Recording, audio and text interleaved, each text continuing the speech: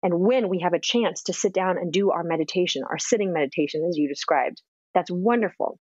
But there's also another way to do this. And that way is what I call what truly comes from a lineage, centuries of philosophy and principles that have been handed down. That is truly just certain practices that help us remain very present, aware, and balanced and rooted in life. So that when the winds of life come, you're not just blown everywhere. And that's sometimes exactly what happens. That's where stress comes, anxiety, that's where we get sick, and life just becomes so overwhelming. And so that's what living meditation is. I'm Casey Main, author, writer, and party girl turned spiritual junkie. And I'm dedicated to helping you better understand the most important and most complicated relationship you'll ever be in, the one you have with yourself. It's the only relationship that you're in for the entirety of your time here, and it affects every single aspect of your life. Yet it is the one most often overlooked. This podcast is here to help you explore that relationship, get to know yourself so you can accept yourself, heal yourself, and become a better version of yourself. So let's get to it.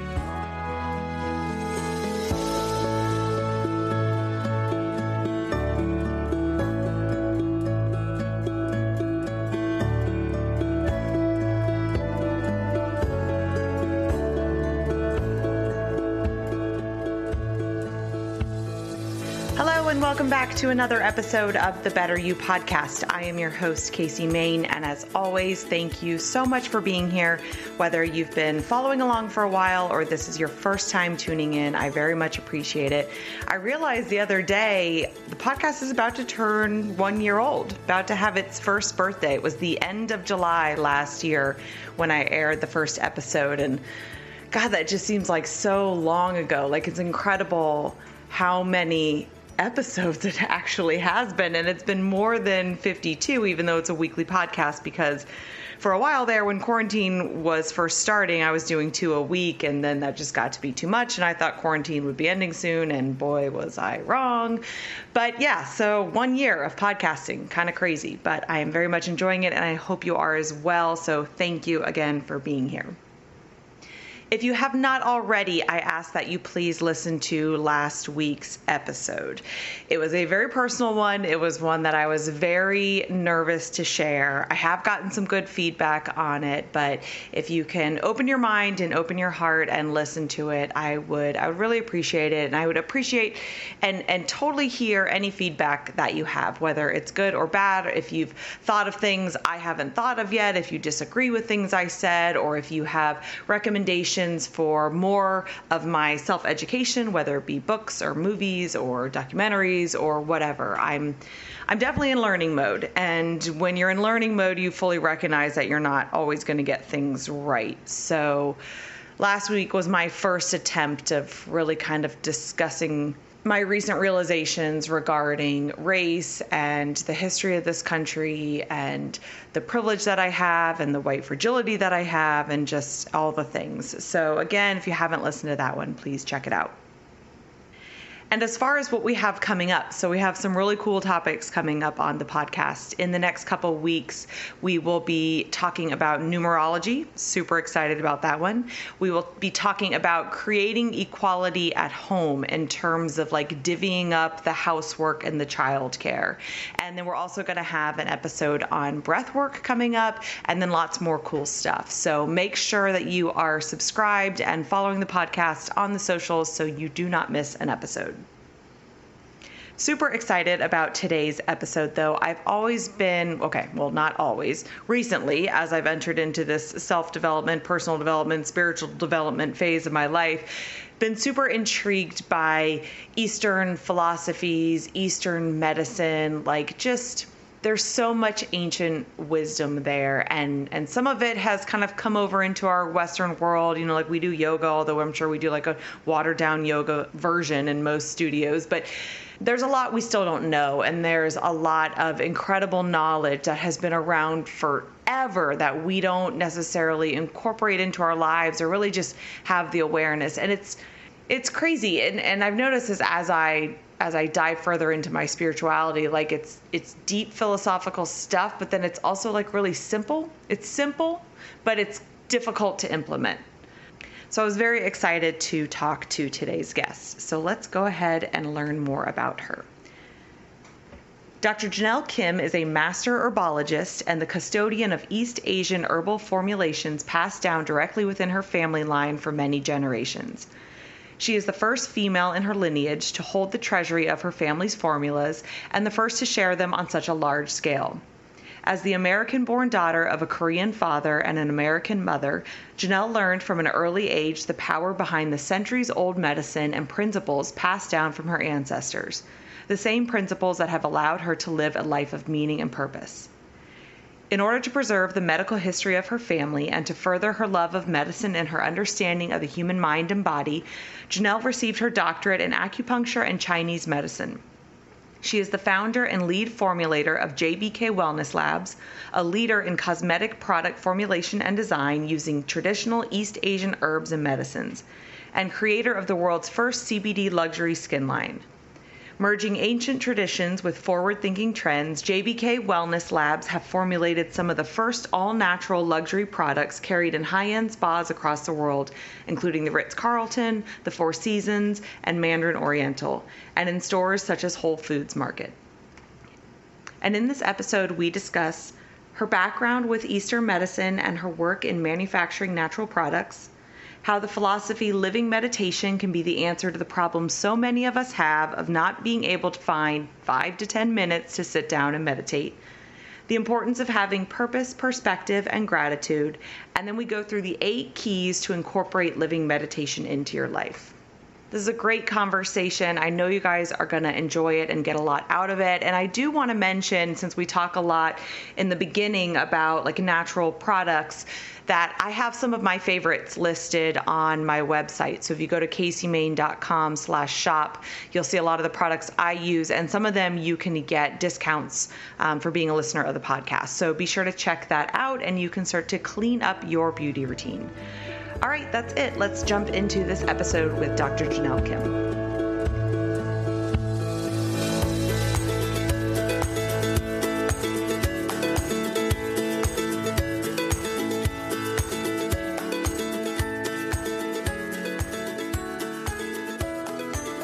All right, well, I want to start with a little bit of your background and your education and your experience and your work, because you're into some really cool stuff. So let's just start with a little bit of your story in particular. Absolutely. And thank you for that, Casey. My story begins really from the moment I entered into this earth, right? The moment I was born. I was a part of my life. This is what I'm speaking of is Eastern medicine, Eastern philosophy.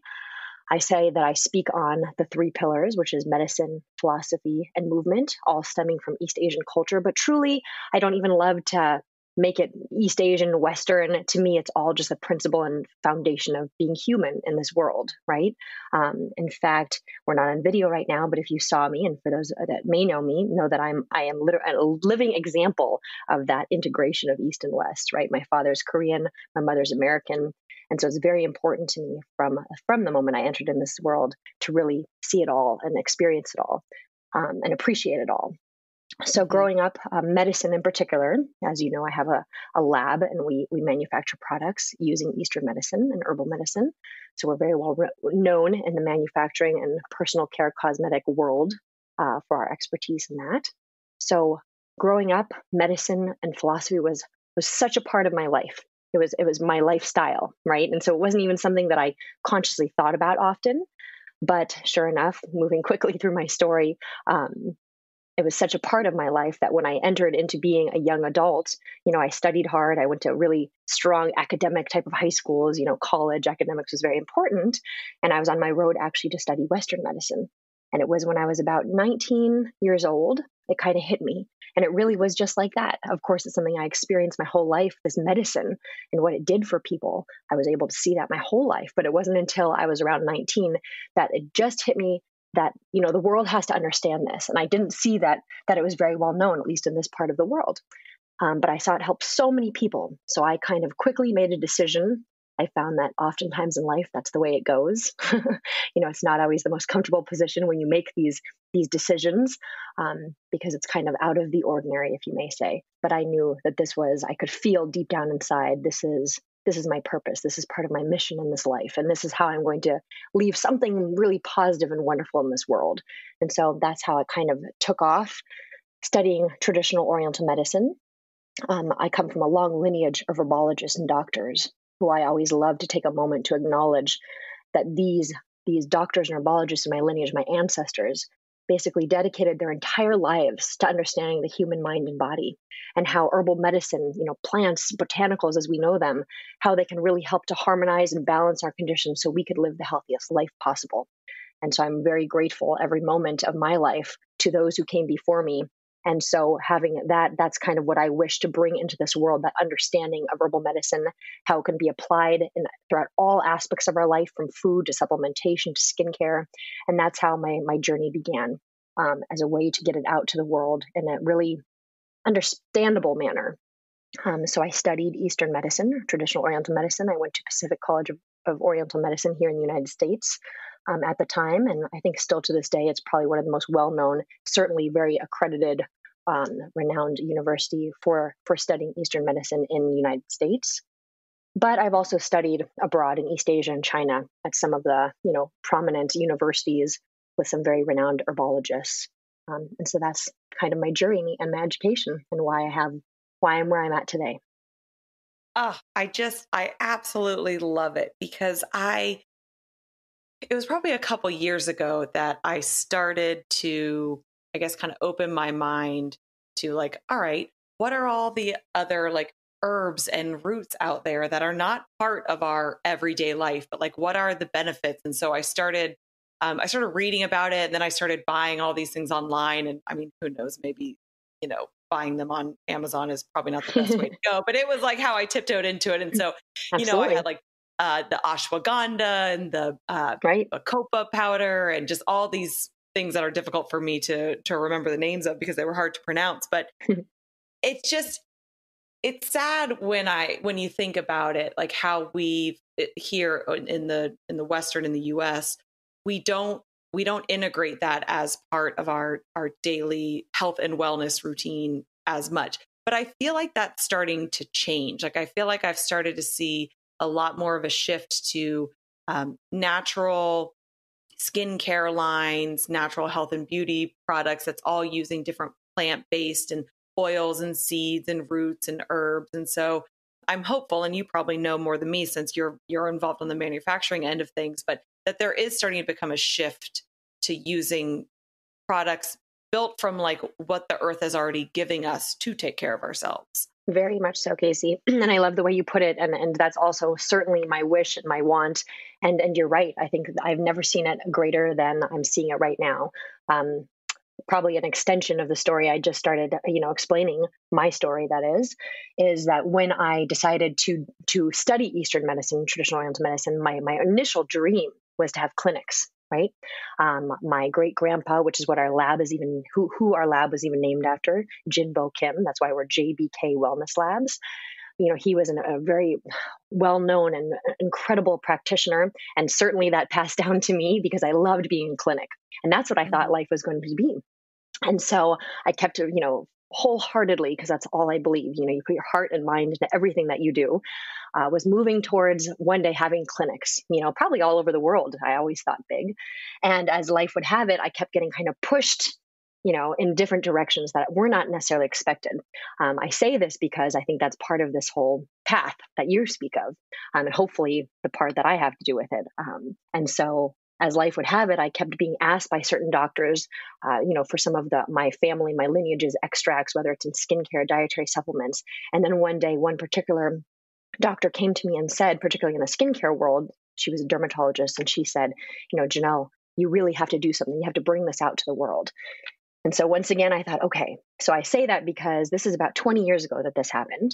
And when I decided to take on this challenge, because that's what it is, it was at the beginning of even the natural products industry, right, Casey? So you will often hear me say, can you even imagine, because I love to take these moments, can you imagine a time where natural products were like not even really well known or looked for? It's not even in my conscious mind, but there was a time, and we kind of fought through that door. And herbal medicine, still to this day, we're still, I think, at the forefront of that, right? Oh, yeah. And so when I first began, yes, I kind of fought it a bit because my dream was to have clinics, but then I started to see, I changed my perspective, right? Okay, Jenelle, let's think bigger. What is your mission? You really wish to share these formulas with the world, something that's never been done before.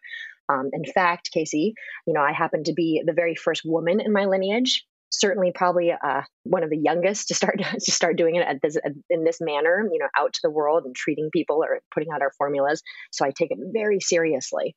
Um, and so when I started thinking of it in that manner, that this is a time that I can really send these formulas out to the world, and instead of looking at it like or hanging on to the idea of having clinics where I treat patients, why don't I look at it like the world can be a clinic? And part of that is exactly what you're talking about, is that, when we start to open our minds, there's more and more opportunities to share that. Like you said, having more people know about these amazing things that really truly help you to have the best, most optimal condition possible. That's how it all started. And so having said what I just said, kind of the time frame, it took quite some time. Here I am 20 years later, and I have to say that there have been some shifts in the world right now where I have never seen the want and the movement towards integrating all types of medicine in all different ways stronger than I see it right now. And it is truly a wonderful thing. Yeah, I totally agree with that. It's funny. I always kind of had a strange aversion to like taking medicine. Like down to like when I was younger, if I would have a headache, like I would never just pop an Advil. Like I was just like, okay, let me drink water. So on some deep level, I think I just kind of knew there was a more natural way to go about it. But then just more recently, I don't know if you're familiar with the Think Dirty app.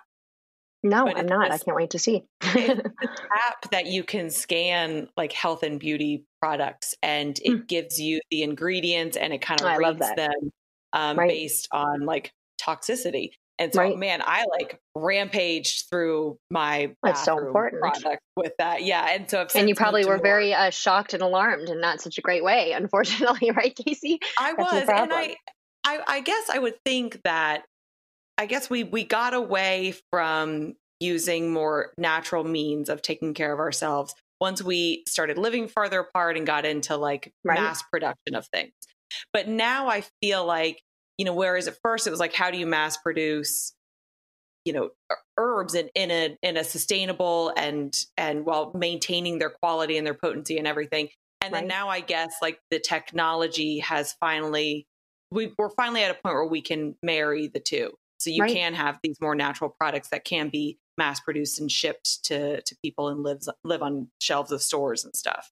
Absolutely. And I think you're absolutely right that is part of this whole, piece, this puzzle that's being put together to just a much more it's really it's a movement is what I'm trying to say. But to me, it really helps to empower people. I'm very into that. We hear that often, but to me, like, what does that mean? I often will stop in all aspects of life. I'm sure we'll have this conversation a few times, even here together, to stop to think, why am I doing this, and why is this so important? I feel like that's what's shifting as well, that people right now are looking to educate themselves more, to be more aware, to feel their condition that much more, especially during times where the world seems to be a little bit more in flux, if I may.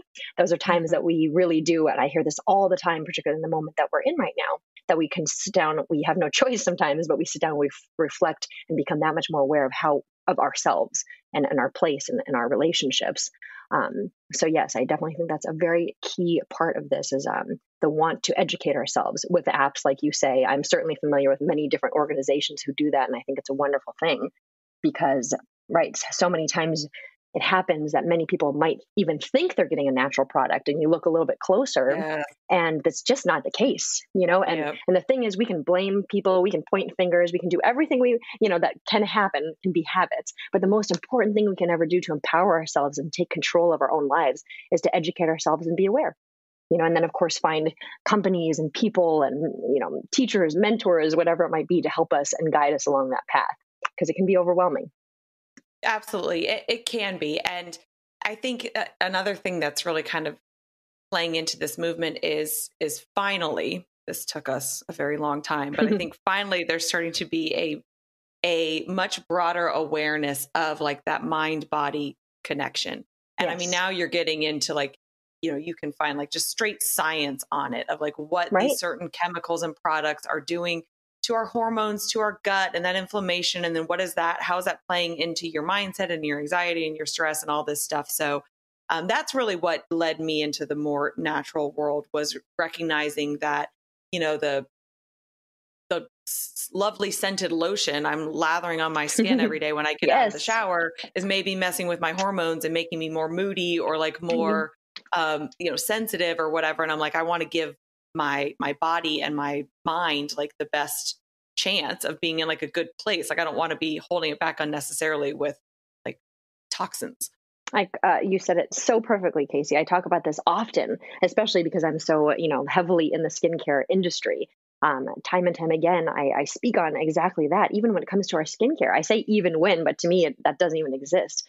So many times someone will just use the soap in the bathroom and they won't even notice, while taking a shower or washing their hands. But every time you do that, you remember your skin is your largest organ. And then we say that, we all know this, but stop and think about it for a second. It's your largest organ. It's part of the organs that make you function and stay alive, and I love how you put it. I love thinking about that, why I often get asked the question, why is it so important to use natural? It makes sense. We get it, but why?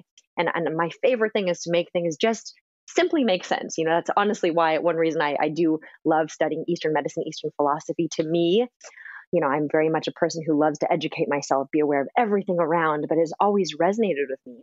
And I found over the years of the, thousands of people, maybe more that I have come in contact with, it does the same. It just makes sense. And to me, I often will just say, why is natural products important? Well, we're human. And we live in a world that has tons of good and bad, right? And it's just the nature of all things. That's the yin and yang, if I may, right? And so the nature of being human, no matter how wonderfully we take care of ourselves, the food we eat, the exercise that we do, the meditation that we may practice, the calming practices, no matter what we do, we're human. And that means that we're always going to have, good and bad things, toxins in our bodies that we have to balance with, and particularly with the outside world. And so to me, oftentimes I love to say, every day when we wake up, even when we're sleeping, we have to constantly balance with our environment, and we can't avoid it. There's nothing we can do to avoid the things around us that can be harmful. But what we can do is make ourselves as strong as possible to be able to balance with them, boost our immune system, increase our digestive system, our circulatory system, all of it, right? And so you can just imagine that your body is already working so hard and so miraculously at doing so. And then we simply keep washing our hands with tons of chemicals. Put things on our face and our body filled with chemicals. We ingest things that we think are good for us, but they're filled with different fillers or, again, certain chemicals or preservatives. And every time we do that, we just make it harder for our body. And to me, that's just the most simple way of thinking of it. Let's just stop making life difficult, right? Yes. Period, yes, on every level. So, it's difficult on its own. So control what we can control. So I love that you said that. I think about that often and speak on that often. Okay, well, let's switch gears a little bit away from our body and more to our mind, because I know you talk a lot about this concept of living meditation, and I believe you're going to have a book coming out, correct? Yes, that is correct. Okay. It's in the works. What is, tell us a little bit about living meditation. So as I've kind of already touched on, to me, it's so important to make these to make these ancient philosophies, principles, medicine, all of these things that have withstood like the test of time, really. Okay. And that's why I'm really grateful. Like I said, I've had the opportunity in my life to experience and learn these types of principles in philosophy. And one thing I've found, particularly in this moment in time, kind of along the same topic that we're speaking of, people are just wanting to become more mindful and aware and broaden and expand in general, mind, body, all of it. And sometimes in my experience, I look at the people around me, even myself, and there's so much out there, so many wonderful things, tools to be able to help us in our daily life, particularly when it comes to meditation. I mean, now more than ever do we hear about meditation everywhere. I remember a time it wasn't so well known. It wasn't so understood. It's still kind of out there, but now it's everywhere you look. But the thing is that I'm noticing is that when we think of meditation, I mean, what do we think of, right, Casey? What do you think of when I say the word meditation? So the image that pops into my mind, even though I know this is not accurate or is a very limited view, is almost like the little emoji, the sitting in like lotus position with your palms up, like being quiet and your eyes closed. Exactly right. And you know what? That's absolutely accurate and correct. There is a technique of meditation, many techniques, in fact, where you sit down, you find a quiet moment for 15 minutes, for hours, some people for days, those who live in the mountains and are monks in Hmm. East Asia, for example, that's like life, a whole life they do that. But the reality is that I have come to find and be taught is that sometimes it's not so easy to just sit down and do that. I'm a mother of two young boys. I run multiple businesses. I'm very close to my family, to my friends, to my loved ones. I have this deep purpose that there's nothing you can do to try to break it from me. I'm doing something positive in this world in any way, shape, or form possible. And so I know myself, and this is my life, talking about these Hmm. things, meditation, medicine, that it's not so easy to sometimes find even 5 to 10 minutes to sit down to meditate. That's just the truth. And maybe a lot of people aren't willing to come out and admit that, but I feel like it's necessary to, because what I'm seeing is there's so many wonderful ways and techniques, and certainly I am a huge proponent of all of them. There's no other way about it. But I have found that I see people getting stressed out because they can't meditate. Yes. uh, the truth is, there's even been moments in my life where I have felt that stress. And that is exactly the opposite of what meditation is. And as I was saying before, these are the moments where I think it's so important even to find a couple of seconds sometimes in all parts of life. But let's take meditation, for example, to sit down and think to ourselves, what's the purpose behind me even doing this? Why am I doing this? And why am I now getting stressed out about doing something that's supposed to be calming and relaxing? Hmm. Right? And so when you think about the purpose of what meditation is, there's many different definitions, but to me in this moment, I would go so far as to explain that I believe meditation is a time of reflection, of having a moment where we are able to be aware of our mind and body, of where we are in that very moment in time, and try to quickly balance ourselves, or maybe not so quickly, but we kind of have to sometimes balance ourselves in such a way that we're able to handle all that's happening around us. And it goes back to that same conversation, because we cannot avoid life, right? We have to Hmm. balance with it. And that's what meditation is. So if and when we have a chance to sit down and do our meditation, our sitting meditation, as you described, and like that emoji, that's wonderful. But there's also another way to do this. And that way is what I call, what truly comes from a lineage, centuries of philosophy and principles that have been handed down, that is truly just certain practices that help us remain very present, aware, and balanced and rooted in life. So that when the winds of life come, you're not just blown everywhere. And that's sometimes exactly what happens. That's where stress comes, anxiety, that's where we get sick, and life just becomes so overwhelming. And so that's what living meditation is. It's understanding the purpose of that meditation, and certainly finding moments to do those techniques of sitting, find that quiet time, but then also extending it into your daily life. That's the most important thing. Okay, I love that because it's kind of like it's taking the one of the main principles of sitting meditation, which is more that like present moment awareness, whether you do that through a mantra, a guided meditation, Right. focus on the breath, whatever it may be. And kind of like you said, extending it throughout the day to be like, okay, am I aware of my thoughts, myself, my feelings? Like, do I have that self-awareness just in general throughout the day? But like, especially in those moments where it's so easy to maybe go into just total reactionary mode Yes. versus, all right, let me just pause for a minute. Right now, I'm big on the pause, and I try and do that to myself all the time to Oh, be like, so all right, important. pause and like think about what's really going on before you just immediately react. So it's like spreading that out throughout the day. You said it again, Casey. It's wonderful talking to you because you say everything so eloquently and beautifully. I completely I don't know resonate about that. I with what think you're it's saying. more like simple. I Yes, simplify. yes, but that to me is elegant and beautiful. People can understand it. You and I had a second before this conversation, and I said to you, to me, my greatest wish, I'm not interested in having people remember my words, and I'm so great at this, and this is what I'm saying. My greatest wish is just all of these things have been passed on for centuries. My wish is just make them applicable. Otherwise, what good are Mhm. they?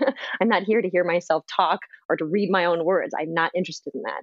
And certainly you're doing a good job in saying that as well. But yes, as we were saying, the living meditation is making it simple, making it applicable, making it more of a lifestyle decision, and pausing. You're exactly right. Something I think of often, and you use that word, and that's why I definitely wanted to call it out. You said the word react. And oftentimes it is as simple as even putting a word in our mind. Do we react or do we respond?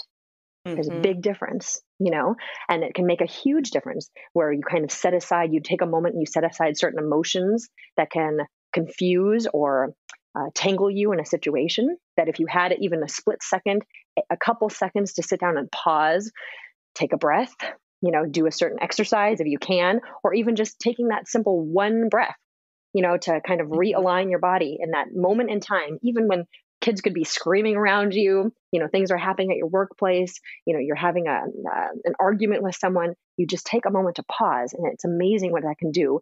Reflect inside. The beautiful thing is people don't even know what you're doing. Yeah, exactly. How empowering, right, Casey? How empowering to know you can be in a tough, challenging situation. And even in that situation, you have the strength, you have the choice in that moment, period, right? To even take a moment to gain that power within yourself, that freedom, that security, that confidence, that no matter what uncomfortable situation you're in, it will pass. And if you take a moment to realize it is my choice what to do right now, and then to really think deep. And like I said, root yourself. I think that's a really important piece to all of this. So you're not just blown everywhere. I will often use the phrase, be like bamboo, which really sounds beautiful and profound. I feel that way, and I love that. Certainly, this is a philosophy, a principle that's been passed down for many centuries in East Asia, but it's one that I speak of and think of often. Because why? Why do we want to be like bamboo? Bamboo is so rooted. We know that, right? Bamboo, the roots, it's so hard to lift it. It travels. It's very difficult to uproot bamboo. And it's so strong, not because it's so stiff, right? Like a stiff board. It's such a funny thing in this life. And certainly I've experienced this too, being a young woman, breaking into so many of these industries that so many people, how many times told me no, or it's not going to work, or, reevaluating and changing, pivoting, to make things successful and find open doors. Sometimes it's easy to feel like we have to be so strong in a way that is unbreakable, and there's moments that maybe that is accurate and correct. But in general, I think it's so important to remember that sometimes if you're too stiff, that's the balance of everything. That stiff board, if it's hit ever so perfectly or just the right amount, it'll break. It's that simple. But you have something like bamboo, which even when the strongest winds, the biggest storms come, because of its flexibility and its rootedness, that storm can come, the bamboo is flexible, goes all the way to the ground. And as soon as the storm passes, it bounces right back. And I love that. And it's something I think about all of the time in my mind. I picture it. And it really helps me to make correct decisions in life. Decisions that initially I may not want to act in that way, but I take that moment, think of that rootedness, think of that flexibility and the strength, when to do, when not to do. And that is how I think we can make life as wonderful as we possibly can. Yes, I agree. All right. So let's jump into, you've got these like 8 keys, in terms of living meditation, but before we get into them, do these stem from a specific philosophy, or are these kind of a culmination of several? I would say it's a culmination of several. My mentor taught me principle. And I remember being young and asking, what is principle? What do you mean? It sounds wonderful, but what is the definition of a principle? And it was explained to me in many, probably different words than this, but the way I would explain it is a principle is something that's just not arguable. It's like a universal truth, right? That's not, sure, anyone can argue with anything. This is, of course, the case, but there's certain things that you just are not really arguable. They're human truths. They're universal truths. And so each of these 8 keys are pretty much like 8 principles that, like you said, kind of are a culmination and integration of many different philosophies, particularly from East Asia, I will say. But to me, the beautiful thing is I say that because there's certainly a very strong foundation from East Asia. But the truth is how many times I've looked at many different cultures, philosophies, it's all in there when you go down to that foundational level, right? So I do have to say that. But yes, they are. I love that. And that's something I feel like I just kind of have this deep knowing about, that there are just these foundational truths within this universe, this life. And you can look at different philosophies, different religions. And if you get down to the core of all of them, like everyone's saying the same thing, they're just saying 100%. It a little bit differently. 100%. And if something resonates with someone in particular, then wonderful, but I Yeah. think it's important to always go back to that root again, my favorite word for this time together, to go back to that root and really keep kind of just reminding yourself of that so that we don't get lost in the detail. Because that's, I think, Hmm. sometimes where it can be confusing, or we put our own emotions and ideas into things and we can get away from that truth. And so these Yes. 8 keys, I would say they're like those techniques. They're tools as part of that living meditation to help us in our daily life. That's what they're there for. They're there to help us. It's not something, to me, I was also always taught, is so important to the best of our ability. And again, this is something that I constantly practice, stop memorizing.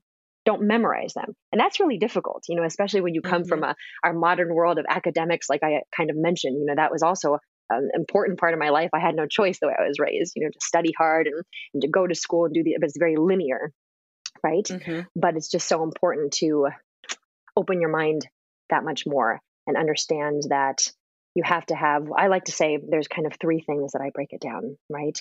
Um, I like these numbers because it makes it simple, right? And so you have to have purpose in life, you have to have perspective, and you have to have gratitude. Those are my 3 points Oh, that without those 3 things, life would be very difficult at times. And that's just the truth, Casey. So, yeah. so yes. Okay. All right. I love it. Well, let's jump into them. Okay. So the Okay. first one is know your true self, Yes. which true self is definitely like a little bit of a buzzword in the personal development, spiritual development world right now. So Yes. what is your definition of true self, and like how do we get to know that?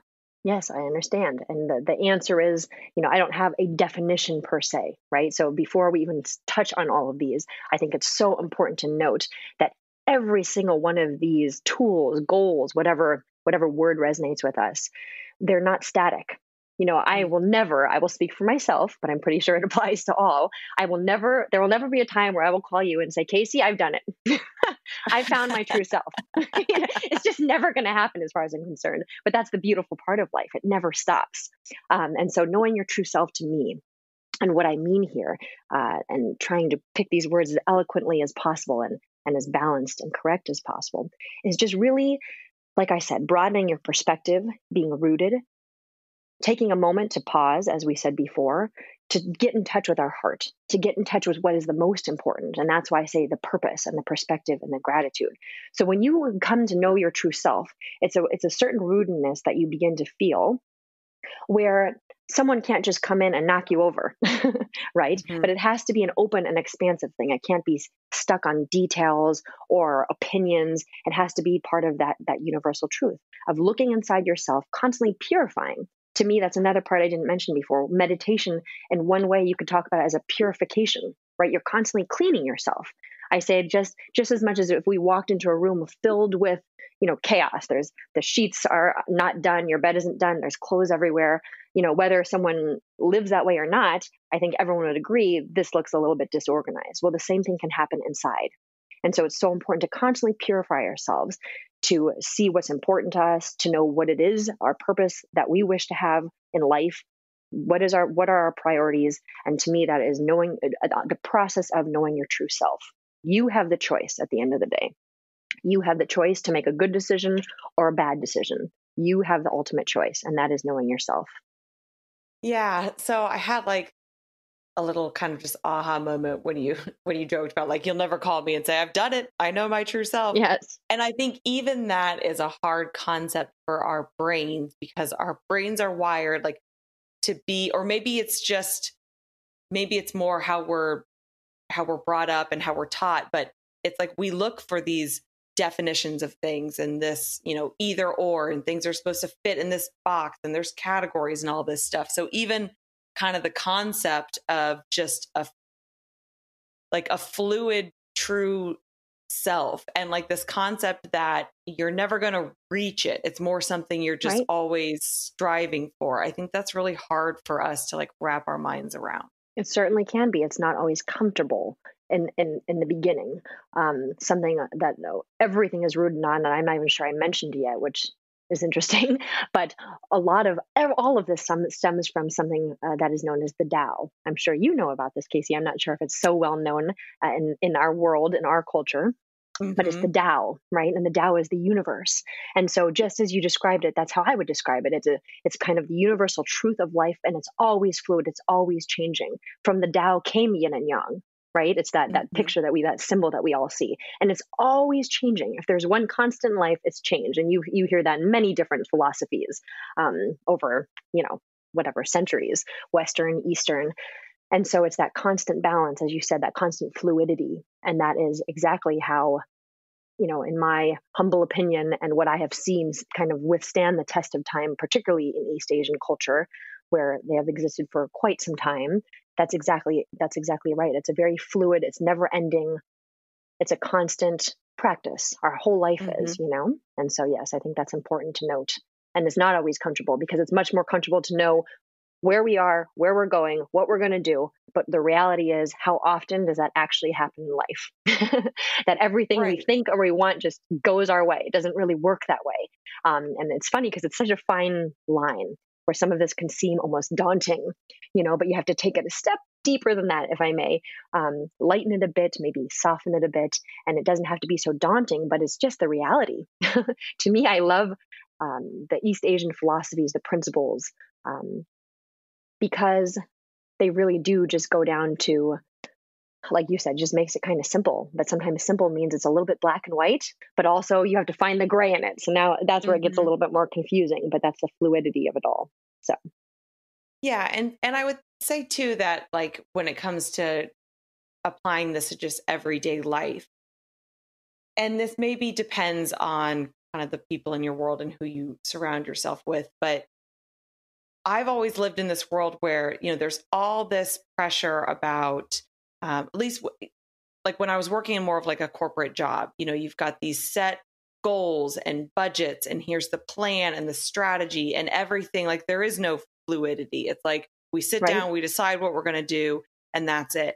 And then even as I got more into the personal development world, you can find that there as well. Yes, I love that you say that, Casey. It's so funny, right? And you're like, wait a second, is this happening again?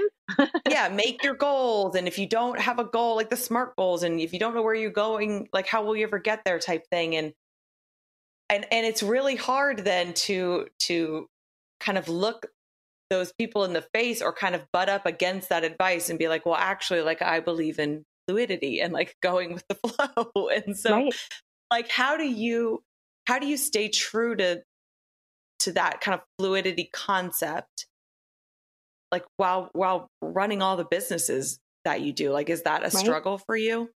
It's certainly, it's becoming more and more a part of my life, but it's always going to be a challenge, and that's why I go back to that visual, be like bamboo. I think it's so important because you're right. Everything ends up wanting to be an extreme. Either you let everything go and you just are a free spirit, or you're on the other end and you have to have all these goals and everything's very linear, but balance comes from both of those things. And to me, the most important way to be able to be fluid and to pivot, because in my life, the success that my husband and I have achieved even thus far in our lab, in the skincare world, in the personal care world, that is, in all of these industries, is that we have to constantly pivot. So how do we do that? And I like that you even bring career, because it is a much more black and white situation. So in all aspects, that's where, as I was just saying, it's like bamboo. You always have to stay rooted. That's the most important thing. And that root comes from yourself, knowing yourself, right? And so always being aware, checking in with yourself. Am I in a grounded place? Am I making certain judgments that are clouding my vision?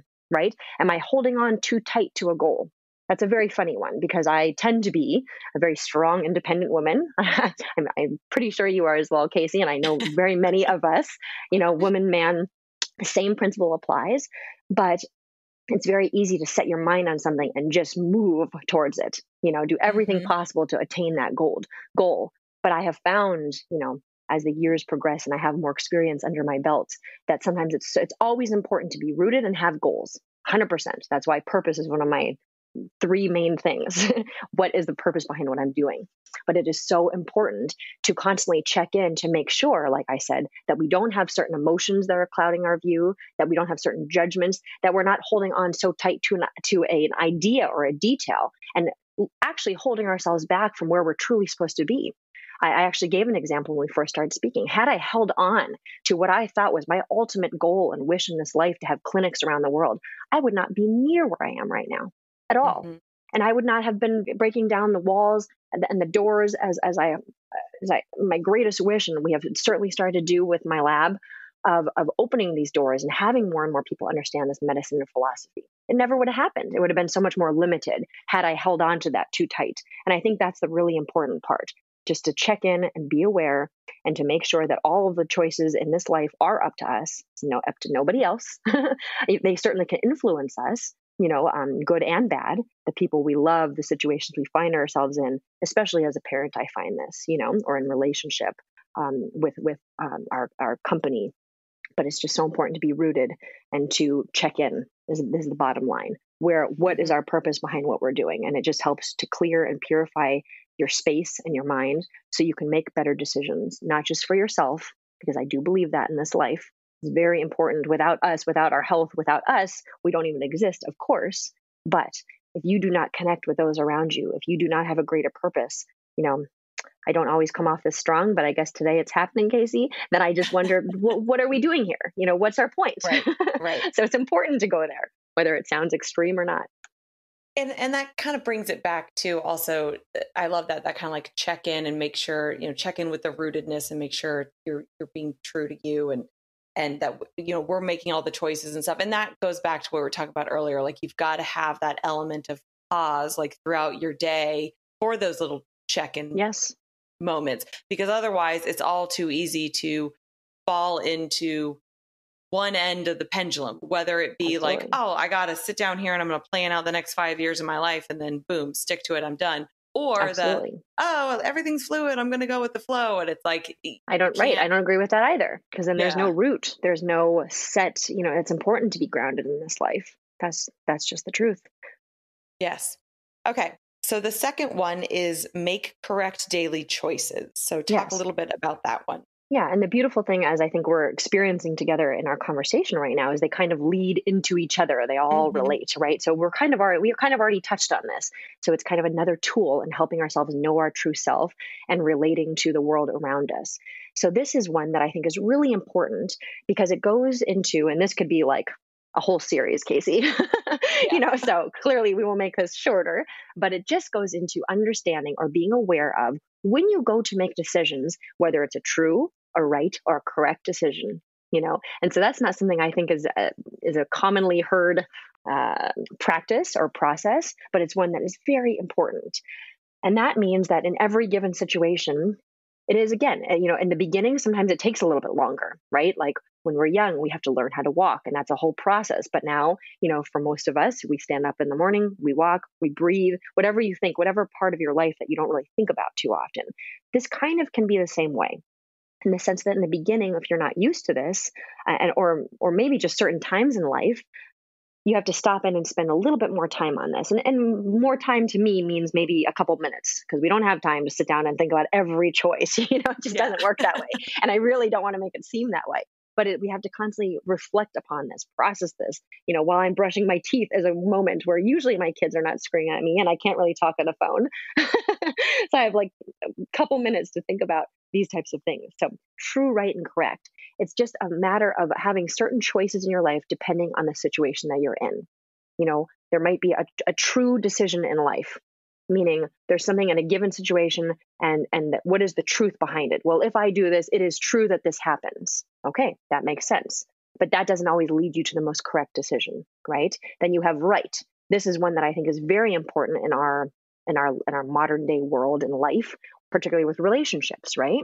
When let's say a family gets in an argument together, okay, a brother and sister, siblings are always so close, but it's pretty well known that they can get in arguments, and it comes down to you're right or I'm right.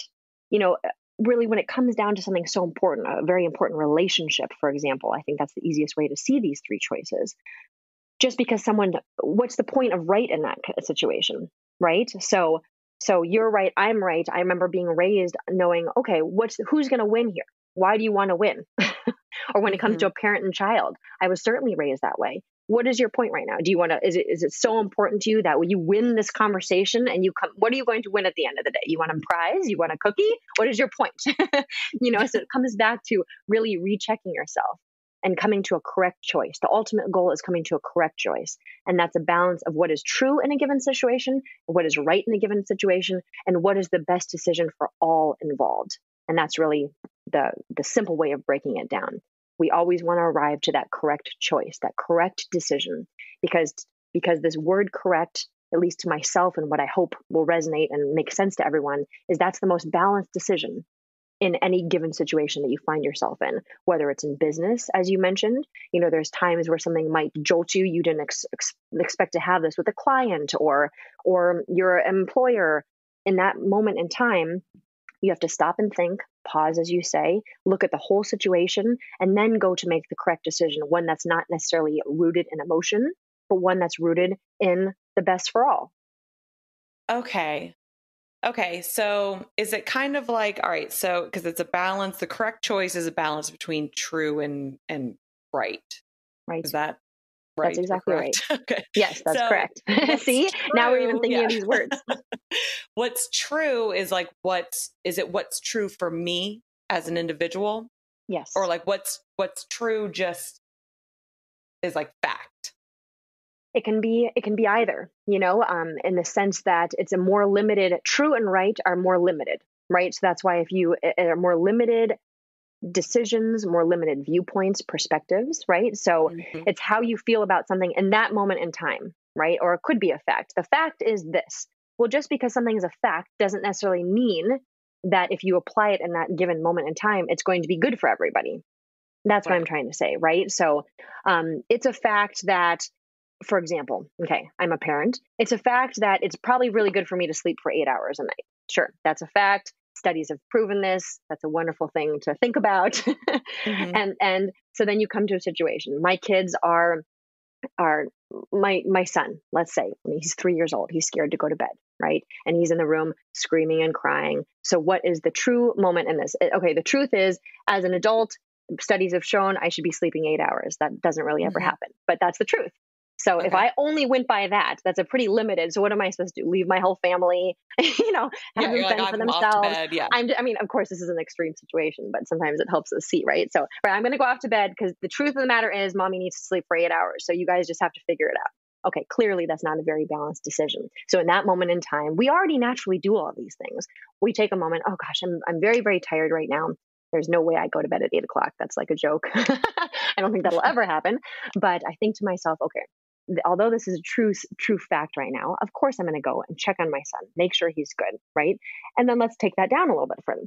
So what is the right thing to do in this situation? Okay, well, the right thing to do in this situation, because I want my son to go to bed, is to force him to go to bed right now, right? And so I want you to lay in bed. This is the right thing to do. I don't care if you're 3, you're just going to listen to mommy. And even if I have to strap you down, you're going to stay in this bed. Okay, well, obviously, like I said, this is an extreme example here, but you can see where in life, if we hold on to the truth of a given situation, although it's not the best in that current, moment in time, it's not the correct decision to be made. The right decision. It's right for my child to go to bed, but I'm not going to force him to go to bed. I'm going to probably create a whole bunch of issues and we're going to probably argue and fight even more so together because I'm trying to hold on to this right thing to do as a parent. Well, it doesn't always work that way.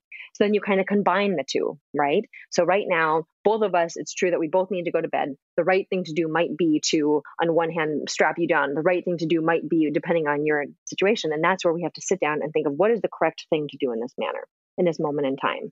Okay, well, I'm going to get up from bed. I'm going to go check on my son. I'm going to sit down with him, maybe talk through some of what he's feeling, which doesn't always work. And maybe in that given moment in time, maybe sometimes I can tell that my son is just throwing a tantrum. And maybe I will be a little more strict. Right now, you have to stay in bed. Sorry, honey. But I have to tell you, just last night, this is why it's on my mind, I clearly saw he was really afraid. For some odd reason, that evening, he's crying. He's kind of really breaking down on me here. So I figured, okay, in this moment in time, I can clearly see that my child is distressed for whatever reason. I'm going to take him into my bed. We will lay here together, have a calming moment together, and then after he falls asleep, I will put him back into bed. And we did that exact thing. That was the correct decision in that moment. And he slept through the night and everything was fine. right? So I hope that's a clear way of understanding. This can be applied to anything, a husband Yeah. and wife, a friend, a business. I love that. And I love that you use a parenting example. And while I am not a parent, I see in my siblings and parent friends that I have that there is a lot of selflessness sometimes. And Yes. so I think it's and I think you come up against this, okay, what's true for me, what's right for the child, what's right for me, kind of conundrum a lot. So Yes. just I think even like the awareness of that, like again, like kind of that pause of like, okay, what's true for me? All right, well, like I need to get some sleep too, or I need to spend some time with my significant other, or Right. whatever it is that is true for you. And then like what's right for the child. And then the correct choice probably lies somewhere in the middle of that, like the balance of those two, not completely foregoing your own needs for what's No, right with the child, what's right for the child, or vice versa. that's exactly right. And again, it's not a static place. And that's what I said, Mm-hmm. that there are some moments in time where there's a certain, the true and the right come together to make this, you become aware of the whole situation, what's best for everyone involved, the responsibilities of those involved, the goals of what we're trying to achieve. And that situation could change on a daily basis. Situation could change. One day you could do it Mm-hmm. one way, and the next day you might do it another way. But because that everything is constantly changing in that manner, and we have to balance with that. Right. And so you're exactly right. And that's why you'll see that tool this is one that it certainly takes more time, as I said. They all do, but this one in particular, because it's just a different way of like a framework for our mind. Of course, Mm-hmm. it's fluid, but it's helpful to think of it that way, of almost this process, because we do like to hold on to those things. So let's hold on Yeah. to this process of almost a fluid way of life, right? And so I call this the moral compass. So it's almost Mm-hmm. like a compass that we can find our way by just being aware of that's how we can come up with certain decisions that are important, when we're finding ourselves in an overwhelming or challenging time, or just period. Yeah. I love it. Yeah. Because it does kind of give a process, because our Yes, brains sometimes love a process, but this it is is a true. We're not fluid going to fight process. it. Yes, that's right. There's nothing wrong with the process so long as it doesn't make us limited. Right.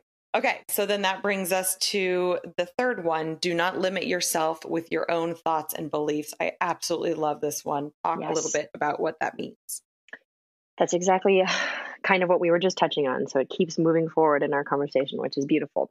So yes, just like I was saying, the most important thing is that like I said, the three important things: purpose, perspective, and for me, it's gratitude, right? Being connected to everything around us and being grateful for that. So this has everything to do with perspective.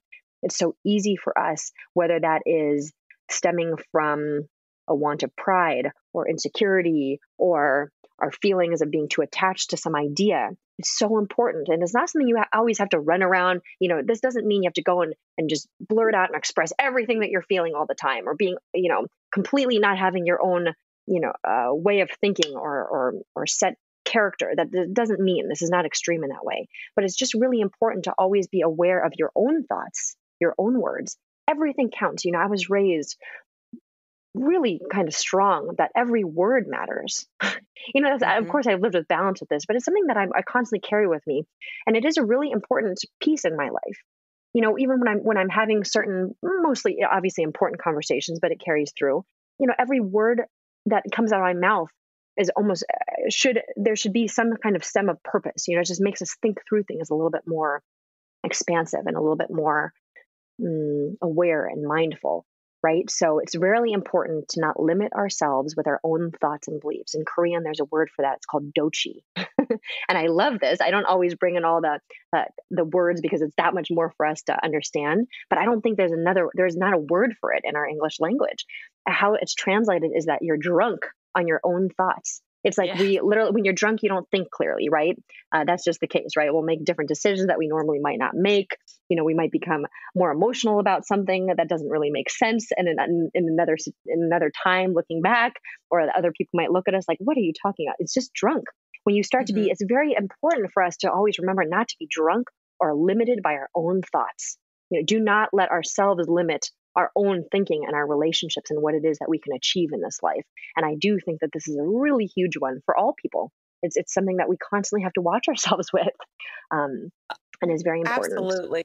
And I think this is especially important right now, given everything that's going on, that the concept of gaining more perspective, I just think is so key to like not be so close to our thoughts that we think that they just are like they're the norm, they're right, they unquestioned, all of that, but kind of creating enough space to really look at them and then try and widen your view out a little bit to include other perspectives. I just think that's so key. Do you have advice for people on how to go about gaining more perspective?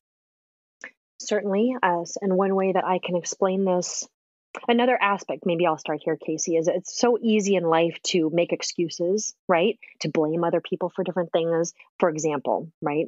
And this is another way that by when we do limit ourselves or become almost drunk on our thoughts, so attached to something, we have a tendency to do that, right? So and I know another important philosophy that I truly stand true to is, if we have time to blame others or make excuses, use that time to look at yourself. It's such an empowering thing, it is selfless, but at the same time, it's so empowering. It's a beautiful thing, right? So one way I like to visualize it is wearing sunglasses, right? And again, this is more of an extreme example, but I think it gets the point across. And I actually put this on my website because I like it. So if you're wearing sunglasses and you're wearing them all day and night, and it's your choice, you put them on, you're not taking them off, but then you walk through the evening and can keep complaining that everything is dark. Gosh, it's so dark right now, I can't see anything. Well, how often do we actually see this in ourselves and in others, right? We'll just take them off. What is the big deal? Take the sunglasses off. Why do you have to be wearing them right now? It's such a funny thing. So it's a whole understanding of, in order to see ourselves clearly, we have to see that we have the choice to change our reality, our own reality. We have that ability and that choice to remove those sunglasses, whatever is holding us back or making us see a limited way or not being able to open our perspective. And again, this can be something that happens inside. It's not something you have to tell everyone that you're doing. So it can be a very private, almost sacred process. But in the end, everyone feels it from you, that positivity, that expansiveness, that perspective. Right? So for example, when someone is kind of stuck in a moment where they just cannot break free from it, wearing those sunglasses, no matter how much you complain, no matter how much you try to make others change around you, at the end of the day, nothing will change until you look within yourself, right? And you make that decision. You change your perspective. You look at it from a different way. And that's how you can see life clearly. And this all, pretty much everything we're speaking of right now, I keep hearing myself say the word clearly, seeing clearly, because when we can see clearly, the world is just so much more beautiful. We're able to connect with people more. We're able to feel ourselves more. It's just about, right, kind of wiping away all of the dirt and the disorganization and the chaos in our life. Yes, I love that, because you're right. Like we have the choice of the lens of which we view the world. Like we choose how we see it. And people can kind of fight that at first, but when you really think about it, I mean, that's why we have sayings like, glass half full or half empty. The whole thing is like, we're choosing how we view situations, how we view others, how we view ourselves. And we have the power to change that at any time. It's not easy. It's not always easy, but it can be done. That's exactly right. It can be, and it's almost necessary to be done if we truly do want to live a life filled with purpose. And, the day we leave this earth, looking back and thinking, that was okay. We did pretty good. I don't have tons of regrets. Okay. So then the next one is become a legacy of goodness. What is meant by that? So I will, I don't know how much time we have today, Casey, and I know these take a little bit of time, so maybe I can even combine, if you'd like me to, become a legacy of goodness and seeking the face of honor, which is the fifth key, the fourth and the fifth, right? So these they all relate, but these two in particular really just comes from that understanding of the purpose. What am I doing here? Why am I here? And my favorite thing, as we mentioned, just a bit ago, is, it doesn't matter. You can have any belief system, religious belief, belief system or not. It's really, the beautiful thing is this can apply to all people, no matter what. And it is a moment that you just sit down and think about, what is my purpose of being here? And I think that's a really important thing to check in every once in a while. And it can change sometimes, but at the very core, I often will say and feel inside, one day when I leave this earth, and I do this, I'm doing it right now. I close my eyes and I think this to myself. One day when I leave this earth, people may not remember my face. They may not remember my name. But what is it that I'm going to do in this world? What positive, what thing am I going to leave behind to add to this world, to my time here? So one day when we're not here, that's a given. One day we're not going to be here. Our physical body, whatever our beliefs are, we're not going to exist in this manner. But what is it that we will have left behind, whether people know it or not, that made this place better, our time here worthwhile? And that's what becoming a legacy of goodness is. Thinking of the good seeds, I like to say, that we leave behind for all future generations, whether that's our children, whether it's the things that we do in this life. What kind of seeds do we leave behind? Are we going to leave behind good seeds that will grow into something? Or do we leave behind, as it seems a little strong, but my mentor used to teach me, or do you leave behind rotten fruit that just kind of rots and doesn't do anything? And this doesn't have to be huge things. This can be very simple. And I think that's really important in life, just being kind to others. I mean, that's not a simple thing. That's a huge thing, but that can make such a difference in this world. Something I always like to, a phrase that I learned from my mentor is one match to light 1,000. And I just love that. If you visualize that, literally you can have 1,000 matches and light one, and then in a split second, they can all ignite. And to me, that's such a beautiful thing, because it might sound corny and cliche, but ever since I was young, I really believed I can do something in this world. We can change the world, Yes. and I will never stop, no matter what anyone tells me, because I really believe in that one match to light 1,000, leaving behind those good seeds, becoming a legacy of goodness. And that word legacy is very thought through, as we talked about before, the words. That's a very thought and purposeful word, because when we leave a legacy behind, there's something that's left of what we did in our time here. And that certainly leads us into the seek the face of honor as well, right? Where everything is kind of stemmed from that as well. To me, honor means respecting others in everything that they're doing. So it's a certain, to me, honor is driven by love and respect. Right. And so when you kind of combine that, being leaving behind a legacy of goodness, treating others kindly, and knowing and always thinking of that connectedness amongst each other. It's the age old, treat others as you would want them to treat you. Right. And so those two they all relate, but particularly those two. It's just another way of really digging deep and being rooted. Yeah, I love it. I especially love the analogy of the seeds, because I think that's something you can easily kind of keep with you in the back of your mind throughout the day. Be like, all right, well, what kind of seeds am I spreading around right now? Yes. In big decisions, or everything from, as simple as how you're treating or interacting with the grocery store clerk as they're checking out your groceries, or you better believe it. Do you look, because I notice this with myself. I'll get in autopilot mode, and then I'm not even making eye contact with people or acknowledging that they exist. And I'll catch myself be like, see, this is a human across from you. Look at him or her, say hi, mean it, ask how they're doing. Those little things. I think that's, again, it's just kind of that bringing that awareness and those check-in points throughout the day. I love that. That is living meditation, Casey. What you just said, it's checking in, and it can be just like that. Literally, you're ready to put your card in to pay, and you check in for 1 second. And then you choose to make a decision to say hello to someone genuinely, and right there, you can feel it. You can feel it right in that moment when you truly make that choice to even say hello to someone. That positive energy, that mindfulness, that awareness makes a difference your whole day. It just does. And that connection, yes, with other people. Yes, that's exactly right. Okay. So moving into the next one, change your reality for the better. This is another one that I really love, and I think is talked a lot about, but I think a lot of people still have resistance to it, because there's a lot of focus on the external of reasons why, or maybe so far as to excuses on why their life is a certain way. Right. That's exactly right. And again, one thing that I have learned, and certainly as a principle that has stood the test of time, maybe not in these words, but it's really important to understand, and it goes with everything we were just saying, limiting yourself, kind of locking yourself into wherever you are at that moment. And then remembering that just like a flip of a switch, it's that quick. You can make the choice to change your own reality, because no one can do it but you. A lot of these things are sometimes hard, because it is a very responsible you carry all the responsibility, and that's not always easy in life. Wow, all of this really does involve me. It is my choice, not involve me, but in the sense of it is my choice to make my reality better. It is my choice to react to a situation this way. It is my choice to use these words versus these words. It's my choice to argue right now. It's my choice to sit back. I mean, all of these things. So it is so important to remember that our reality, meaning the life that you are finding yourself in right now, you can change that. And if you're in a place that you're not happy with, and this is something that we hear sometimes, but hopefully these tools make it that much more of a reality for us to be able to change. But if you find yourself in a situation that you are not comfortable or you do not like, no one else can change that except for yourself.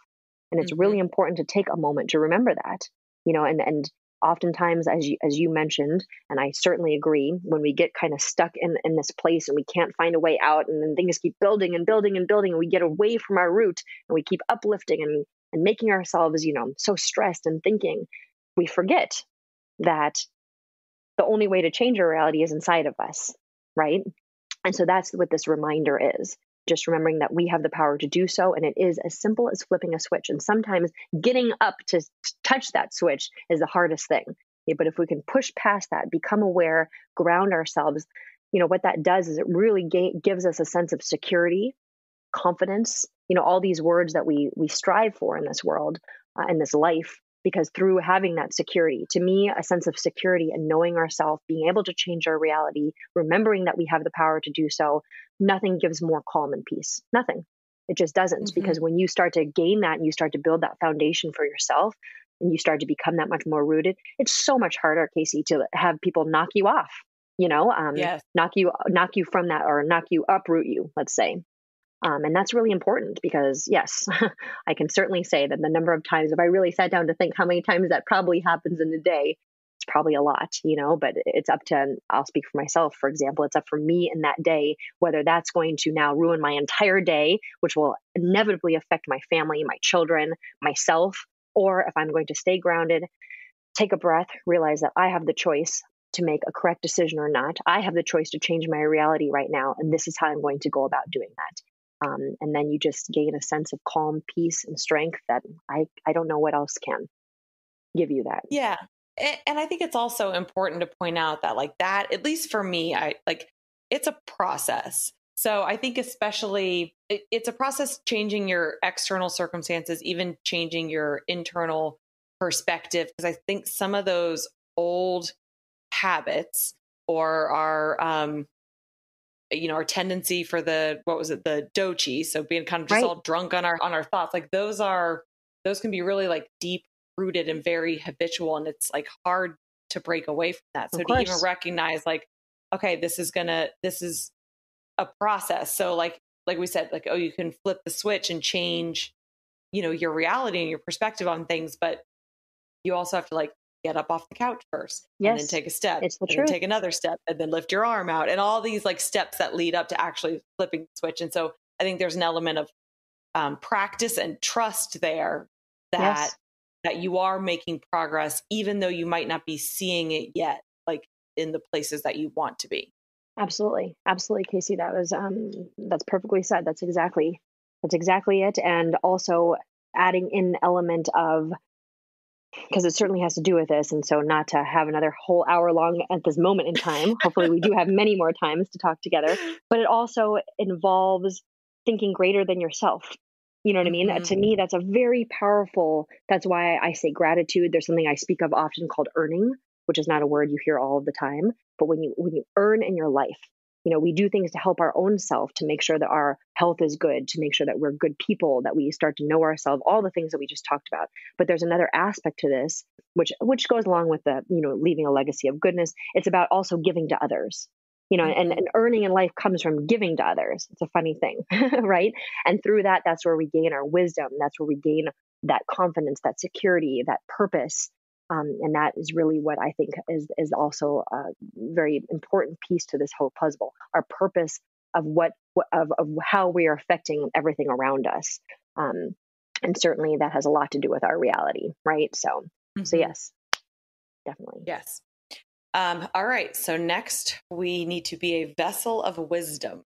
I This is love true. how you point out the difference between like wisdom and knowledge. Very So talk important. a That's little very bit about, Confucian, yeah, right? about wisdom. Right. So wisdom, a very interesting way that I have found it to be broken down is very Confucian. You need both in life. That's just the truth. It's the balance. It's the yin and yang of everything, right? Knowledge is something we can memorize. It's something we read in a book. We gain so much knowledge in this life.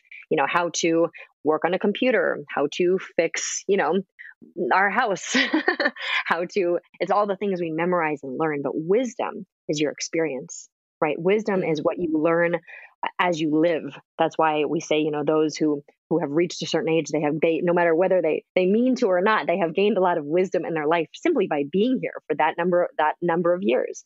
And we can certainly expedite our wisdom by being able to do all the things that we're talking about, expanding ourselves, being connected, really keeping our mind open, our perspective open. And then wisdom, we keep building that wisdom.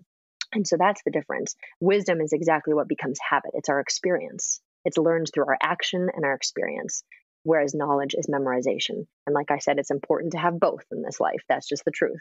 But I think a lot of times, a lot more is given to knowledge in our Western world, and really in the Mhm. world in general right now, I think I could say. But we have to always balance with that understanding of that experience, because that's really where, life comes into play. Yes. And that's where No, we're always open. I'm sorry. I love that. Cause like even with, all right, so like even with these keys, so, I could, like you said, I could memorize these and then I have like the knowledge of them and Right.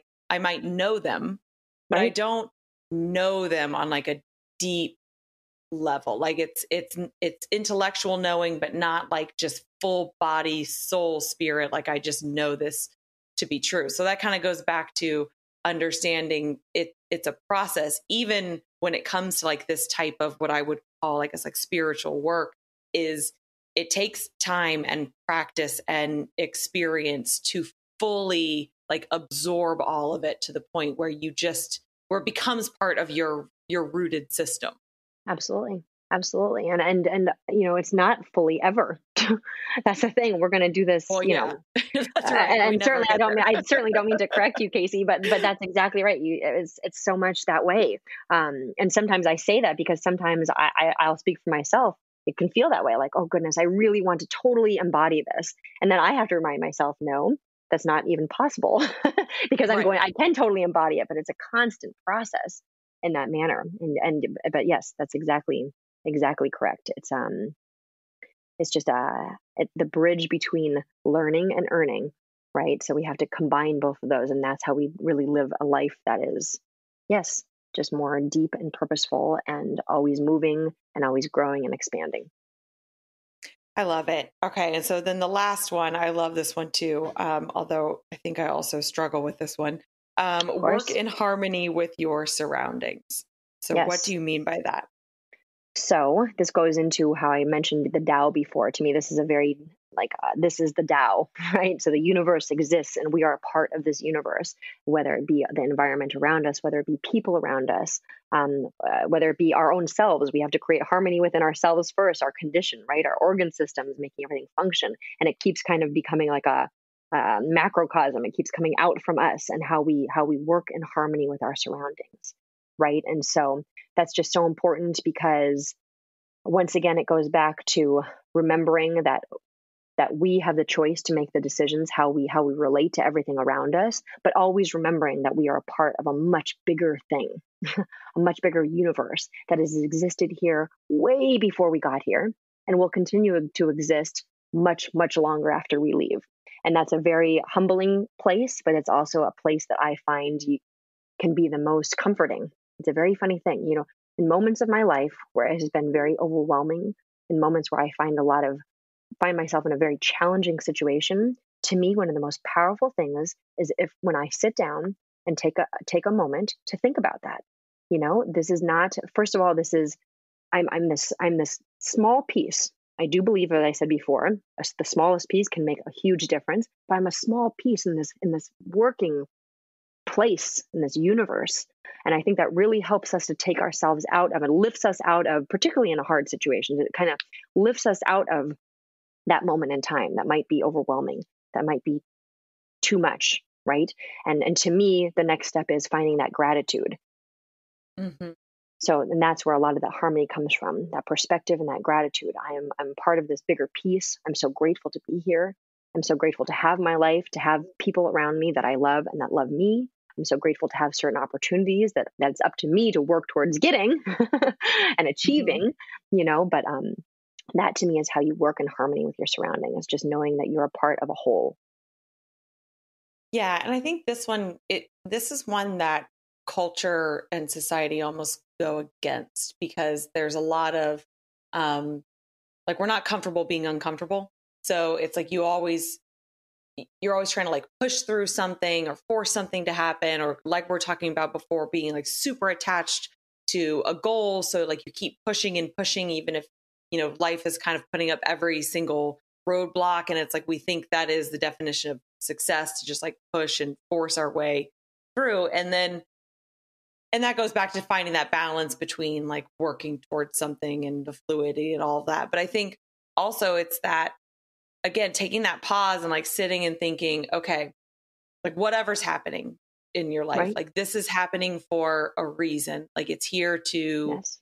show me something. Like it's teaching me something. And then if you can find that lesson or that opportunity for growth, or the opportunity to practice, compassion or empathy or whatever it may be, then there's the good in it. So then there's the gratitude. Yes. And I don't know, it's another tough one, just as your days go and things get busy and things get stressful and like life happens, to constantly, no matter what you're going through, have that check-in to be like, all right, this is here to show me something. Right. And then pay attention to what it's showing you. And it might be showing you actually your path is to go another way, or it could be showing you something that's more like internal work. But just that pause to even think about, rather than fight reality. Absolutely. I mean, it's a never ending cycle. And when you think of that, at least that's my firm belief, it's a never ending cycle. We Yeah. are a part of it. And whatever that, of course, can extend, what our part is. When we leave this earth, where we came before, that's a whole other conversation. But in and Oh, of yeah. itself, it's a constant cycle, Mm-hmm. regardless of our beliefs. It's never ending. It keeps going. And so what is our place in this world and this life that we are in? And remembering that everything that surrounds us is in us. That's something my mentor used to tell me. And it's something I think about a lot. And it's not even something I can tell you, well, Casey, this is what this means. But when you stop and you think about that, everything that surrounds you is in you. Meaning, one way of explaining that, you have all the answers within. Mm-hmm. Sometimes we strive so much, and there's nothing wrong with, striving to find, purpose, finding teachings, finding good things to put into our body. At the end of the day, we know what is good for us. If we start to clear away, purify ourselves, become aware, become connected, just remember that every answer is inside of us. We don't always have to look outwards. And that's the beautiful part. Again, that is, as we talked about meditation, that's one way to describe proper meditation and why we do it. The purpose of it is to look inside, because sometimes the greatest answer, pretty much always actually, the greatest answer will come from within us, because that's where we connect to ourselves, to the world around us, to the people around us. And so that's the most important thing. And really, at the end of the day, to me, all of this, if I were to sum it up into one phrase, if you said, Jenelle, what if you just told me in one sentence, what do you think the best way to live life can be? And I've found myself lately saying, just be natural. It's such an important thing. Just be natural. Oh, And that that fits just on means, so many levels. right? And it's it's like, it's the word sometimes that I have thought about a lot, because I do get asked these questions and I'm grateful for that. It makes me think of these things more often than maybe if I didn't have these opportunities to be with people such as yourself, Casey. And I certainly have gratitude, but right, that's really what it comes down to. Be natural in this world, move from your heart. Doesn't mean you can't be smart. Doesn't mean you can't be sharp. I like being all those things. I Mm-hmm. like growing my businesses and doing things and being out in the world. But at the end of the day, I just don't feel rooted. I don't feel grounded. I don't feel connected if I'm not moving from my heart, if not being natural with the way of life, and the Tao. And that's really what I think it all comes down to. Ah, I love it. That is absolutely the perfect note to end on. Thank you so much for coming on. Tell everybody where they can find you, your work, follow you, so that they can look out for the book and all that good stuff. Absolutely. Well, first of all, thank you so much for having me, Casey. It has been wonderful spending this time with you. Certainly, people can find me on my website, which is JenelleKim.com. Jenelle is spelled Jenelle, Kim.com. I'm on Instagram, Facebook, LinkedIn, certainly working to grow my presence on social media is important to me. Just not always so easy to do, but I'm Dr. Jenelle M. Kim. There's an M in between there, my middle name. And then also you can find more information about my lab at jbkwellnesslabs.com. So those are some great places to where we can stay connected. Awesome. Thank you so much. This was actually the exact conversation I needed to have today. This was like a big check-in moment, even just for myself. So I very much appreciate that. Thank you, Casey. Thank you very much. I appreciate you. Okay, that'll do it for this week. Thank you again for listening. Make sure you are subscribed so you don't miss all the incredible conversations that we have coming up on the show. You can follow the podcast on the socials, on Instagram and Facebook at The Better You Podcast. If you have feedback for me, you can reach me at thebetteryoupodcast@gmail.com. And as always, I ask my biggest favor, if you have been enjoying the show, that you help spread the word by either sending it to a couple friends, posting on your socials, or leaving the podcast a rating and writing a short review on whatever platform you are listening. That really helps me tremendously, and I will thank you for it. All right, have a wonderful day and a wonderful week.